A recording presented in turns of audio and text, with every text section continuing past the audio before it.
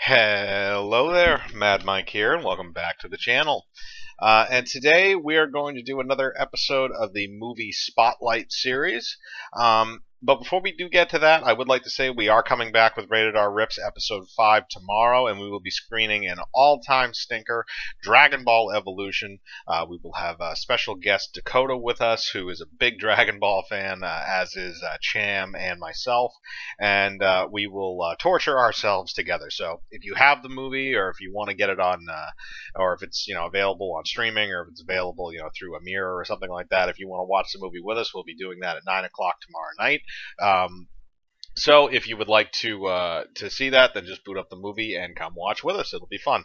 So now that we're past that, let's get to the topic of the day, which is an all-time classic film from Clint Eastwood, who stars and directed this film, and that is High Plains Drifter. Now, High Plains Drifter is possibly one of my favorite westerns of all time. It rivals The Searchers for me because it's such an interesting concept. It combines elements of this very dream-like, supernatural essence with your classic kind of western tale, but it's not. It doesn't have this element where, oh, there's the good guys, there's the bad guys. Just everybody's bad.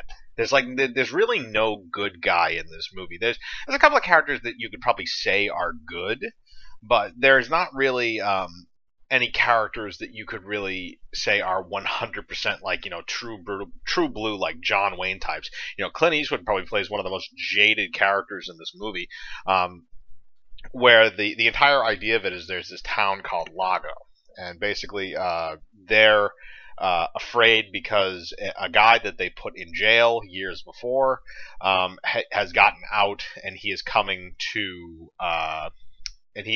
kill all of them because they put him in jail, him and his gang. And so they happen to come across this drifter who just walks through, who's played by Clint Eastwood, and they basically get his help to try and fend off these bandits. But through this, Clint Eastwood is just torturing the hell out of these people, and you find out that there's this secret, underbelly. This town has a lot of skeletons in their closet, and you find out a lot about what happened before, why these guys went to jail, what happened between them and the townspeople. And I'm not gonna give too much of it away because it's a really good story, and if you really like westerns, you should sit down and you should watch it. Again, this is one of my favorite westerns, and it has some of the best scenes in it, and Clint Eastwood has some really good one-liners. There's actually a really funny scene where he's watching like the townspeople kind of practice on these dummies with guns, and this guy who's next to him starts pulling out a knife like he's going to stab Clint Eastwood. He looks down at him.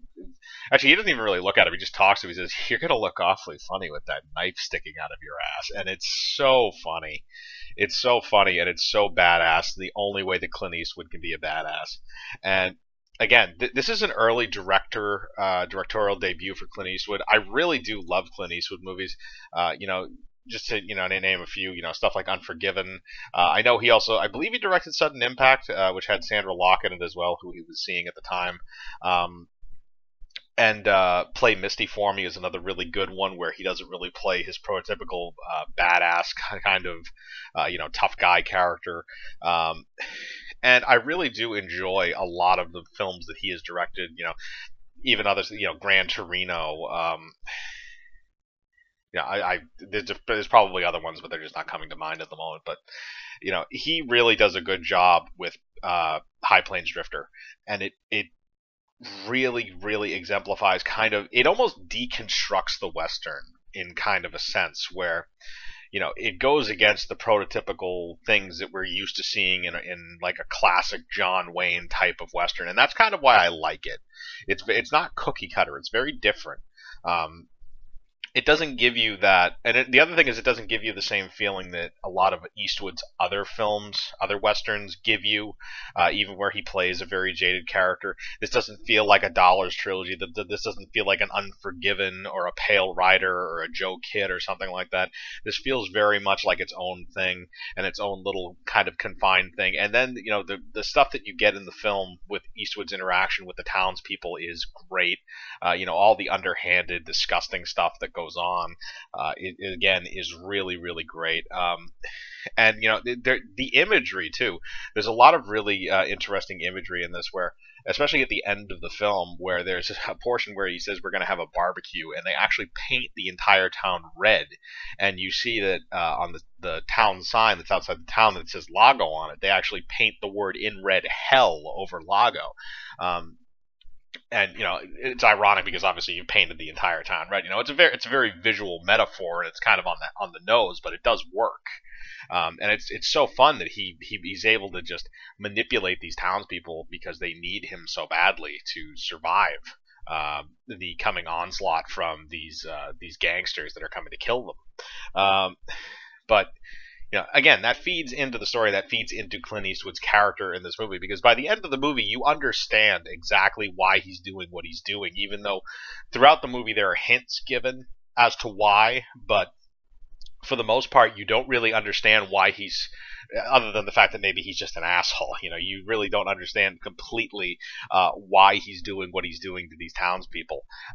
And again, there's just so much debauchery in this town. There's almost the 7 deadly sins entirely in this town. I believe, if I remember correctly, the sheriff is, an overweight loser. One of the innkeeper's housewife is a whore. Just a whole bunch of insane shit that's going on in this town. And it's exemplified through Clint Eastwood. He's kind of like the channeling point, his character, for everything that's happening around this film. So as soon as he walks into town, all of these events get kicked into motion, and you understand what's going on, at least by the end of it. So, I couldn't recommend this movie higher, especially for people that really enjoy westerns or enjoy Clint Eastwood films in general. That includes films that he's been in, as well as films that he's directed, especially films that he's directed. I think if you haven't seen this movie and you're a very big fan of Clint Eastwood directed films, then you really should. But that's my opinion on the movie. But I want to know yours. Have you ever seen High Plains Drifter? Do you enjoy it?